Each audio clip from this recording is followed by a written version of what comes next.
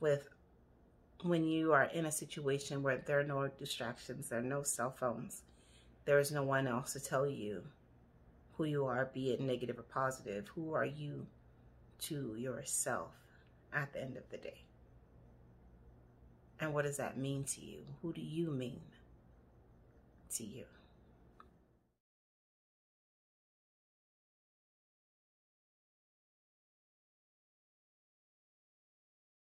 I think for me, the biggest catalyst for change actually was the 60 days I did on the desert island, because I'd developed a weird thing which is called a reflected sense of self. And I don't know, it's a sort of psychological term whereby if you walk into a room and you tell a joke and everyone laughs, you know you're funny because everyone's just laughed. And I think comedians like yourself probably are very susceptible to this as well. But or you walk the length of the Amazon and everyone tells you you're super tough, and then you know that you're super tough. So that's an extreme version of it. But then I went to this island and I was on my own, and there was no camera people, and there was no nothing, and literally I just wanted to be sick on the beach. And I couldn't work out why I was spinning out so much. And latterly, and it took a long time to work this out, I recognized that I had no identifier. I didn't know who I was, and because I was so used to doing things in order to almost manipulate other people's opinion of me in order to know who I was. So I had to literally sit there on the beach and go like, okay, am I the sort of person who do I want to be reliable? Do I want to be flaky and not turn up at stuff, or do I want to always turn up at stuff? Do I want to be late? Do I want to be honest, or do I want to cheat on people? And then literally, I didn't have a pen or a paper, annoyingly, because it was on a desert island naked. But I had to sort of memorize this list of the things that I wanted to be. I was like, so the beginning part of this video talks about who we are as people and how we get our identity from the people around us. Coming from a perspective of healing from abusive relationships, I can see how that could be possible, because if somebody is always negative toward you, or they always speak negatively toward you or about you, then you can kind of start to adopt that train of thought. However, on the other hand, I think that from my experience, God created us to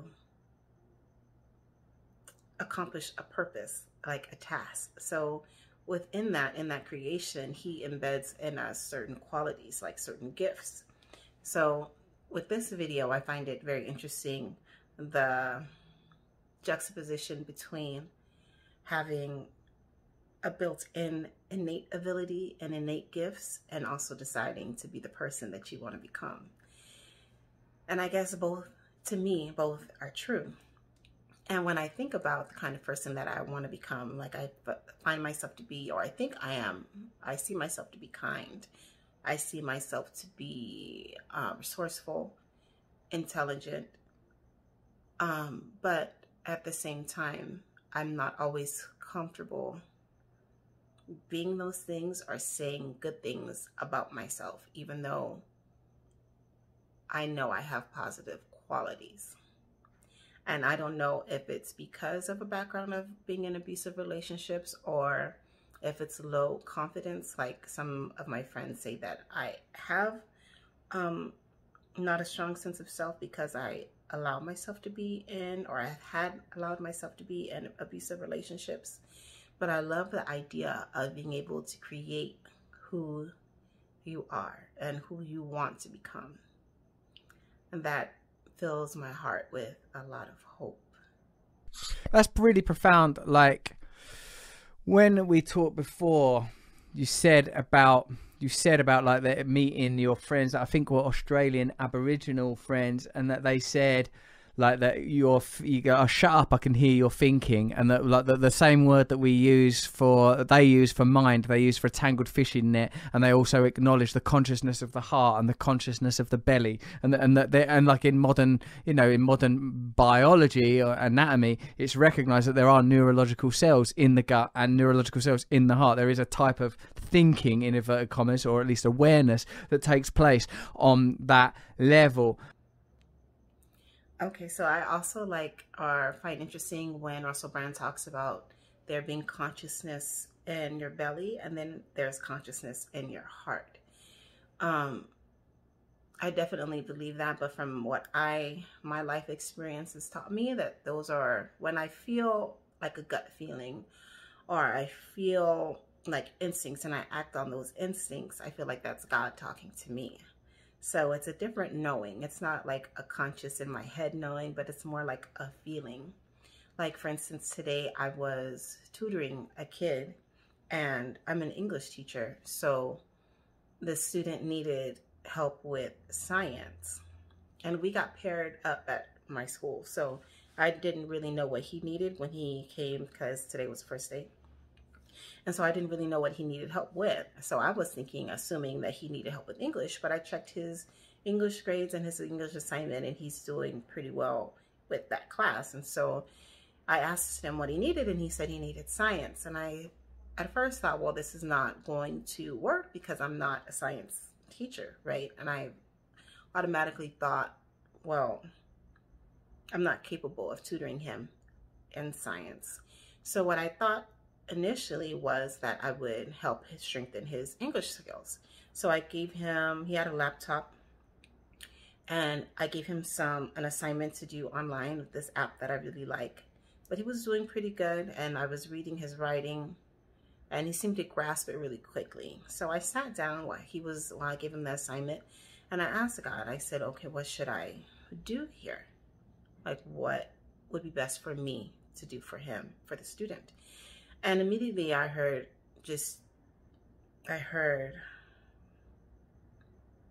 help him with his science. And it was like almost like a voice. So for me, when Russell Brand says that you have consciousness in your belly and consciousness in your heart, and you have awareness there, to me, that's like a spiritual thing. So that's what I did. I helped the kid with his science, and it actually worked out pretty well. And we had a good tutoring session. I also spoke to Carlo Rovelli, the physicist who writes a lot of them popular sort of science books, you know, 7 Easy Theories about Science or whatever, you know, like he makes physics more accessible. He told me this thing, Ed, that I've been thinking about ever since. He says on the most, and obviously he's translating it into a level that someone off a podcast can understand. He goes, on the most basic level of material reality, there is nothing that is objectively stable and set. The reality of the reality of the quantum world is relational. Things exist in relationship to other things. That's when they become solid, as it were, real. So in a way saying there's no reality at all. Everything is potential. It's there and it's not there. And like, so when you're saying that you found yourself as you in that 60 days, the island one, like, that's Naked and Marooned, isn't it? Like on that one, like the sort of the psychological state that is induced in you there is you're stripped of relationship. Who are you? Who are any of us without relationship? Who am I if I don't have my dog to talk to? I don't have the people I work with, don't have my family, don't have, you know, like the objects in my life. It makes me realize, oh fuck, I'm a construct. And like, I love that it led you to a point where you said like, well, I'm gonna take responsibility and design who I am. There's two sides of me that says, well, there are things that are reality. I mean, there's this phone that I'm recording myself on. I can touch it, I see it, so that's reality, right? Or there's a door I'm looking at, there's a ring light. Those things I can touch and I can see. But on the other spectrum, like when I said, well, I'm not capable of tutoring somebody in science because I'm not a science teacher, I wanted to create that to be my reality when it didn't really need to be. And I guess when you're creating yourself and you determine what your limitations are and what you're capable of doing, that is all in your own head. You create your own reality, as opposed to letting somebody else tell you or dictate what you can and cannot do. In that instance, in that sense, I feel like there is no reality, really. You create what you want, or you have the potential to create what you want. Well, it was that, or just utter abandon, and I couldn't really do the other. I mean, it sounds melodramatic, but it wasn't at all. It was I would be so low. You know, you'd look at this beautiful sunset from my little cave, and I just don't care. I absolutely don't care. That isn't going to get food in me tomorrow. I don't. And then I was getting zero enjoyment for quite a lot of the time, and I could have just spiraled downwards. You know, everyone's got, I think, the capability of spiraling, and then there's a part of you that just goes, you know, pulls you up, doesn't it? And you just go, look, come on, Ed, you can do this. Like, let's just take a deep breath and let's hold your hand through this experience. And it is scary, and it is, you know, you're having to go into the very depths and cores of your whole psychology. And you know, I did go into therapy in latter years, but a year and a half after that experience, I went into therapy, and that was one of the most transformative periods of my life. And I think, you know, again, I wasn't straitjacket or anything like that, and I didn't have the same sort of addiction issues as other people and stuff. But I did feel that, you know, having a certain level of self-awareness in life just makes you more honest, doesn't it? Because I think so many people they're not just not honest to other people, but they're not really honest to themselves, because there's bits of themselves that they don't really want to explore. And whenever they think about it, they go and have a cigarette, or they go and have a drink, or they go and have a bite of chocolate, or they open their phone, probably more usually nowadays. Yes. And I think not having all those distractions was what was key to the catalyst to change for me, because on the island, because there was nowhere to hide, and therefore it was quite terrifying, but pretty powerful as well.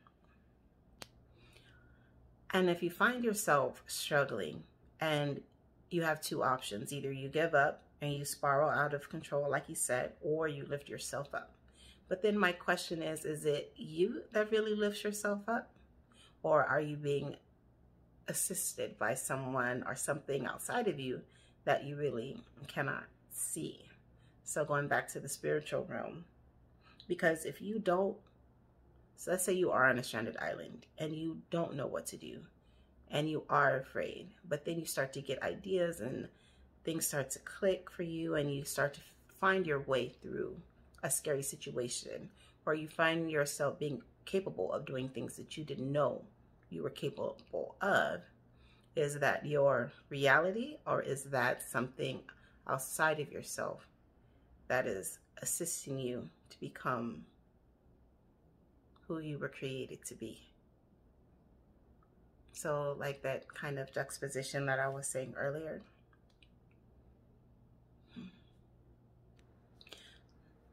So when you find yourself distracted from, or not being able to be distracted from material things or from relationships, and you find yourself confronted with who you really are, who is that person? Whether it is that you were constructed to be a being with a destiny that was already embedded inside of you, or you just decide to create your own version of yourself. When you are in a situation where there are no distractions, there are no cell phones, there is no one else to tell you who you are, be it negative or positive. Who are you to yourself at the end of the day? And what does that mean to you? Who do you mean to you?